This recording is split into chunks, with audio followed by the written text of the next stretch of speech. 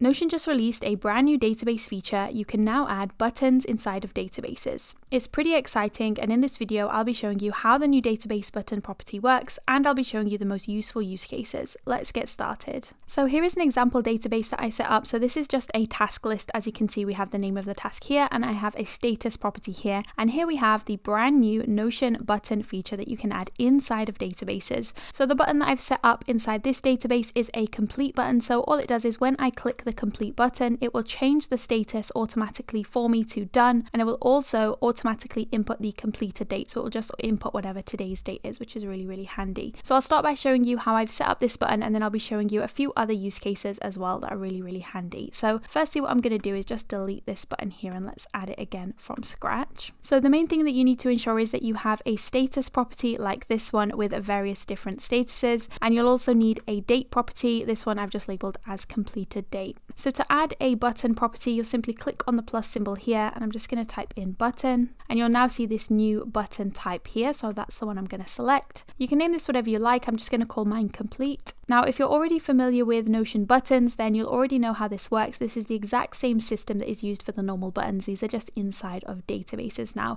So there are a few extra features. So the first thing to note is that whatever you name this property is going to appear on every single one of the buttons. But if you actually want the button to be labeled as something different to the overall property, then you can add a label here. So let's say I want this to be done instead of complete. As you can see, it's updated that to done. But in this case, I'm just going to leave it as complete. So if I just leave this blank, it will automatically just pull through the name of the property as the name of the button, which is really handy. Next, if we scroll down, we can add our action. So when the button is clicked, this is what we want it to do. So I'm going to click on add an action. And as I said, if you're familiar with Notion buttons already, then you've probably seen these options before, but if not, I'll go through each one. So you can either add a page to, so this means if you click the button, you can add a page to either this database, or you can actually add it to a different database. You can edit pages in. So again, this works with either the current database, so you can edit certain pages within this database, or you can edit pages in a different database. You can show a confirmation, so that just shows a confirmation on the screen after you've clicked the button. So it might say, are you sure you want to do this, or something like that. Or you can open a page. So that's pretty simple. It's just you click the button and it will open a page. So for our complete button, we actually want to just change the status property on the pages within this database. So I'm going to click edit pages in.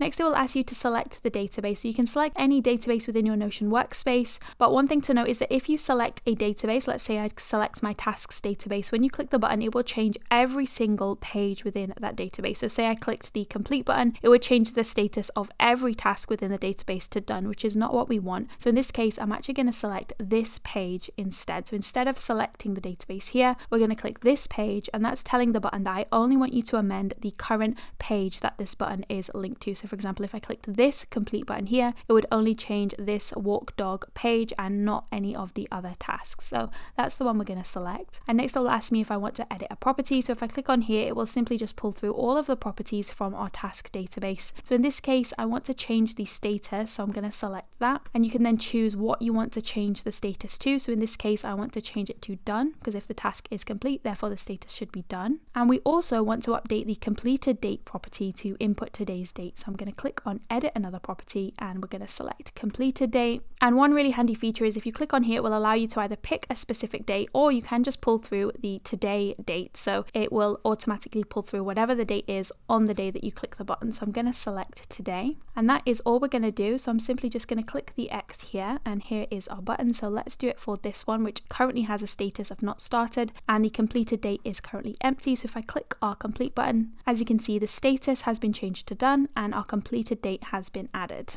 I also briefly did set up a board view, so it's the exact same database, it's just a board view, so you can actually add the buttons also onto here. So to do that, we're going to click on the three dots, select properties, and here is our new button property. So I'm just going to click this symbol here to unhide it. It's going to be added onto our card. So this is just really handy, because normally if you wanted to move things between different statuses, you'd have to drag them like this, but instead I can actually just click on our complete button, and it will automatically move to one of the different columns, which is really handy as well. So here we have our second example. So this, as as you can see, is a projects database. So in this example, we're saying that you're a company that runs different projects. So here are the names of the projects, and I also have a tags property here just with some tags related to the project. Now, a lot of the time projects need to get approved. So we have a status property here with various different options, either not started, in review, in progress, or approved. Now, a great way to approve projects would be to simply have an approve button like this, and once you click that button, it will automatically change the status to approved. It will also input the approved on date in this column, and it will also pull through who approved the project as well. So if I click this button, as you can see, it's updated the status and it's filled in these two properties for me. And a really cool feature is that it will pull through whatever today's date is, and it will also be able to pull through exactly who clicked the button. So if someone else clicked this button, it will bring up their name in this column, but as I clicked it, it's bringing up my name. So that's really, really handy. So now I'm going to show you how to add an approve button like this that will actually update 3 different properties. So firstly, I'm just going to delete our approve button so that we can rebuild it from scratch. So once again, we're going to click on the plus symbol here, and I'm just going to type in button, and we're going to select the button property. This one I'm just going to name approve, and then I'm just going to scroll down and click on add an action. Now, the first thing that we want the button to do is to change the status to approve. So I'm going to edit pages in, because again, we're not wanting to add any new pages to a database. We simply just want to edit the pages already in this database. We're going to click on select database, and similarly to the last example, I'm going to select this page rather than the specific database, because if you select the specific database, once you click this button, it will edit every single page within the database. So it would approve every single project, which wouldn't be a good idea. So in this case, once again, we're going to select this page, so it only updates whichever page I've clicked the button for. We're going to edit a property, and the first one we're going to edit is our status property. So again, this is similar to the first example. We're just going to change the status to approved because you've clicked the approve button, so the status should now be approved. We're then going to edit another property, and this time it's going to be the approved on. So this is the date that the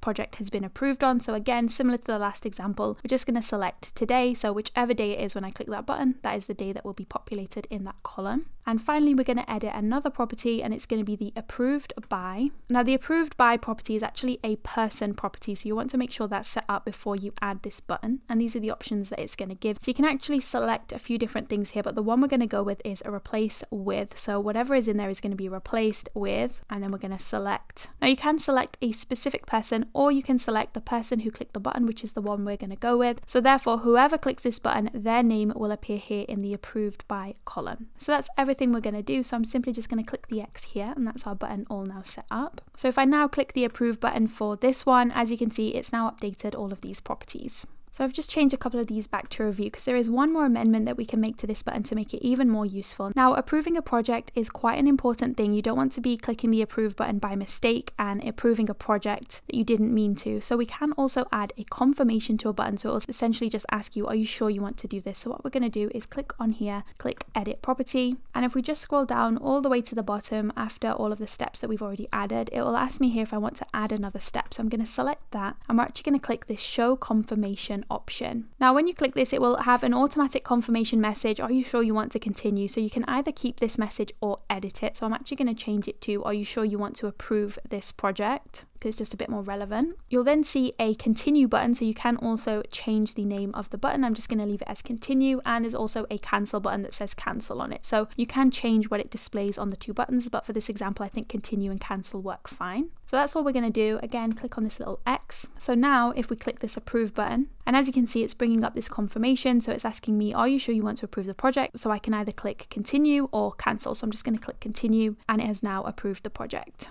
Now, as I mentioned earlier, we can also have buttons that actually add pages to different databases. So as you can see here, we have 2 different databases. So this is the same projects database that I just showed you in the previous example, but I've actually changed it into a board view so you can see the different projects grouped together based on their current status. And I've actually added 2 different buttons onto each card. So we had the approve button, which is the one that I just showed you how to set up. And now I've also added this add task button. So if I click this button, I can actually add a task to this task database, and it will automatically be related to the project that I've clicked the button on. So let's give this a go. So let's just say for this local library website, I want to add a new task. So I'm just going to click add task. That's then going to open up a page, and I can input the name of the task here. So let's just say that I need to talk to the client. And as you can see here, I've already set up a relation between these 2 databases. So it's actually relating this task automatically to the local library website project. So I don't need to do anything else. This has already been filled out for me, so I can simply just close off the page. And if we now have a look here in the tasks database, as you can see, that task that I've just added has automatically been added to this database. Even though I haven't touched this database at all, I've simply just clicked the add task button up here. So I'm going to show you now how we can add a button like this. So I'm actually just going to go back to the table view because it's a little bit easier to work with. So that's the one that we were just working with. So again, I'm going to click on the plus symbol. We're going to add another button property, and this one I'm simply just going to call add task. So as I said earlier, whatever you put as the name of the property, it's going to add onto the button, but if you want to give it a different name, then you can use this label function here. I'm going to scroll down and we're going to click on add an action, and in this case we're going to click add page to, because we actually want to add a page into the tasks database and we're not editing anything in this current database. So we're going to click add page to. It's going to ask me which database I want to add a page to, so we're going to select the tasks database, which is this one. Now it's going to ask me what I want the name of the page to be. In this case we're going to leave this as untitled because that's going to be the name of the task, so I'm not going to know what the name is until I actually add the task. So we're going to leave this blank. We can fill it in later, but we are going to edit one other property. So I'm going to click edit another property, and we're going to select the project relation. So as I mentioned earlier, I set up a relation property between the two databases so that you could relate the tasks to the actual project that they relate to. So that's what this is. So if I click on here, I can select what I want this to relate to. So you'll see all of the different pages within our projects database, but I actually just want to relate it to this page. So whichever page I've clicked the button on, that's the one I want it to be related to. So as an example, if I click add task next to our health tracker app, I therefore want the task to be related to the health tracker app. So if you select the this page option, it will do that automatically for you.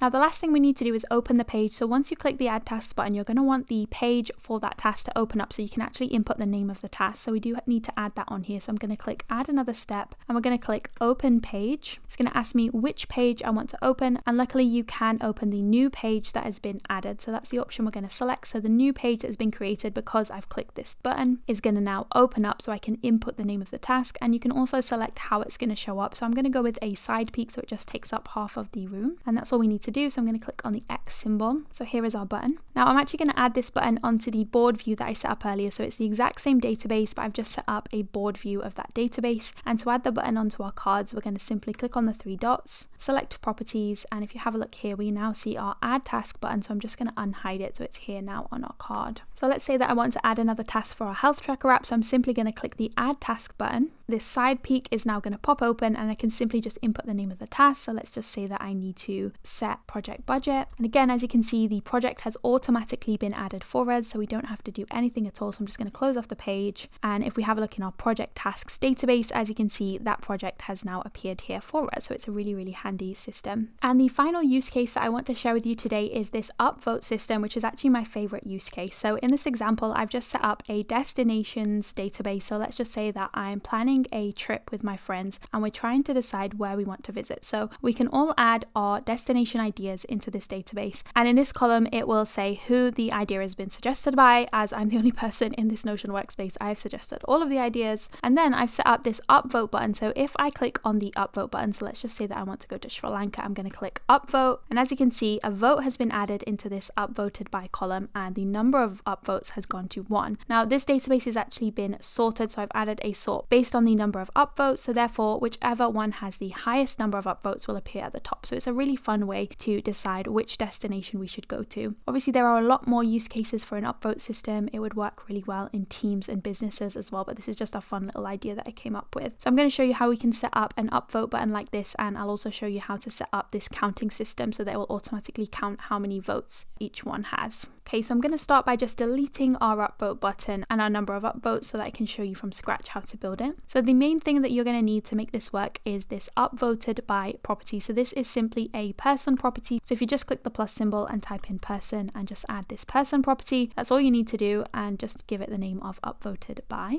And now we can actually add our button. So I'm going to click on the plus symbol. We're going to add a new button, and this one I'm just going to call upvote. And again, that name has now been added onto all of the buttons. So we're going to add an action, and this one again is going to be an edit pages in action, because I actually want to just edit the pages that we already have in this database. I don't want to add anything new to the database. So then going to ask me to select the database. Again, we're just going to use the this page option here because I only want to add an upvote for whichever page I've selected the button on. And it's going to ask me to edit a property. So the one we're going to select is the upvoted by property, because I want to be able to add my upvote to that column if I've clicked the button. And instead of replace with, we actually want to change it to add, because if someone else has already upvoted it, I want to add my name. I don't want to replace their name with my name, else it's always just going to be one vote. It needs to add my name to the list so that there can be multiple votes. And we want to then select who is going to be added. So if I click on here, you can again either select a specific person, but in this case we just want to add whoever clicked the button. So whoever clicks the button, their name is going to be added to the upvoted by column.